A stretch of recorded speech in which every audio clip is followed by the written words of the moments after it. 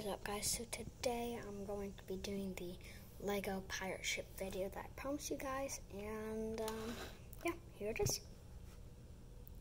So it is a lot smaller than my Lego Spanish Armada ship and my British ship that I made. The Spanish Armada ship is actually twice the size of this. I actually measured it, but yeah, let's start at the front of it. So right there is their kind of like mascot.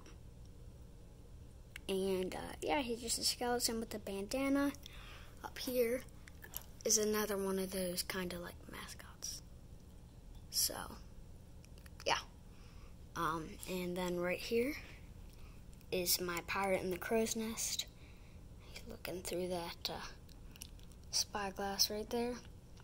And there's their flag. And yeah, let's get into more detail with the soldiers. So starting on this side, there's the pirate that they hired.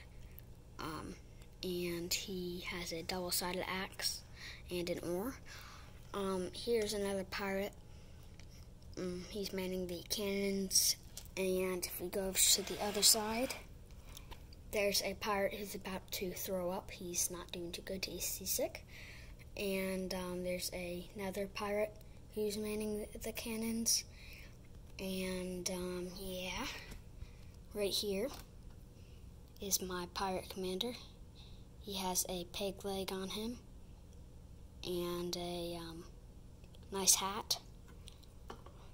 And right here is my first mate. So he's also the driver of it. So he's manning the ship and steering it. And right in here is that wooden chest. I don't know if you guys can see that. That is their little treasure chest, so it has some money in it, and they stole that from a merchant ship. So that's it, and thank you guys for watching, and see you next time.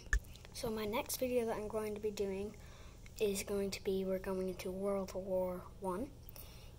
And